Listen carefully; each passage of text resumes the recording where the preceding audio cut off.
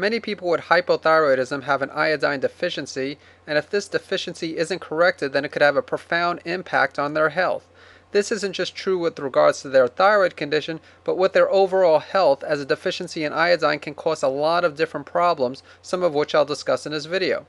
With regards to hypothyroidism, iodine deficiency can actually cause the development of a hypothyroid condition, although in many cases it isn't the direct cause of the thyroid condition, but instead is one of the contributing factors. Either way, those looking to restore their health back to normal using a natural thyroid treatment protocol will need to address this deficiency. Iodine has many different functions to one's health, but it's extremely important with regards to the thyroid gland. The reason for this is because iodine is necessary for the formation of thyroid hormone. Thus, if a person is deficient in iodine, they will be unable to produce a sufficient amount of thyroid hormone, which can ultimately lead to a hypothyroid condition.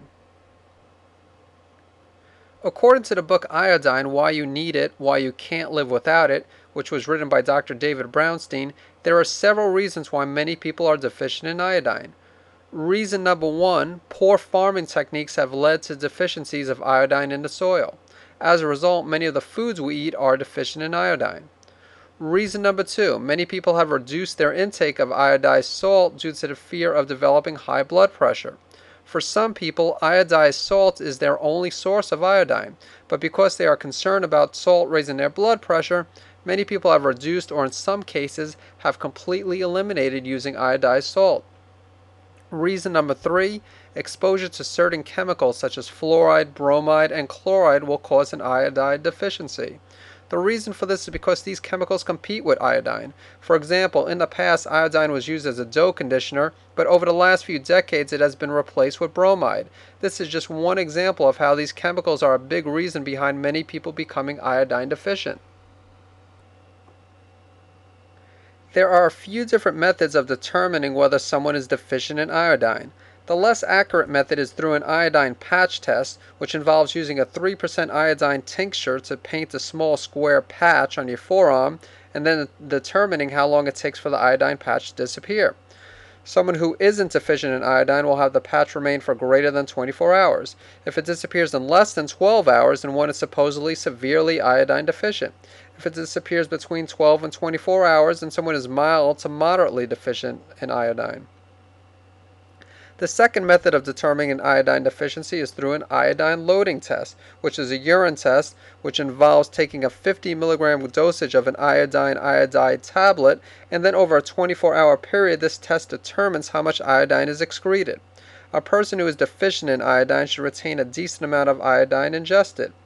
It is suggested that any test result which shows a saturation lower than 90% means the person is deficient in iodine and is thus a candidate for iodine supplementation. One obviously needs to consume more iodine in order to correct an iodine deficiency, but in what form should one consume iodine and what dosage? This is up for debate as different holistic healthcare professionals will have different opinions, but the following is the protocol I recommend for my patients and is what I personally use to address my iodine deficiency. After determining that a patient has an iodine deficiency, I recommend that they initially take a product called prolamine iodine, which is manufactured by the company Standard Process. Each tablet consists of 3 milligrams of iodine, and I have them begin by taking 1 tablet daily for the first week, and then increasing the dosage by 1 tablet each week until they are taking about 25 milligrams of iodine each day.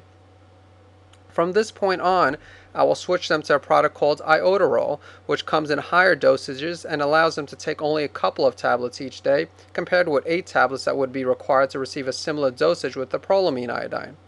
Some people do need to take more than 25 milligrams of iodine each day, as some will require up to 50 milligrams daily in order to correct their iodine deficiency.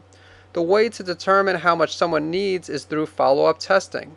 This is why it's a good idea to do a follow-up iodine loading test every 2 to 3 months initially upon starting an iodine supplementation program. In order to help with the absorption of iodine, it's also important to take a sufficient amount of selenium, magnesium, and B vitamins.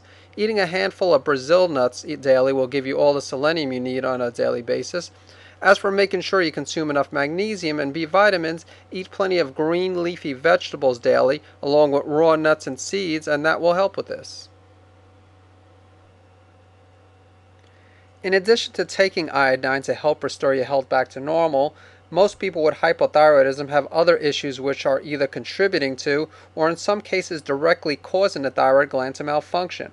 For example, many people have weakened adrenal glands, which in turn can lead to a hypothyroid condition.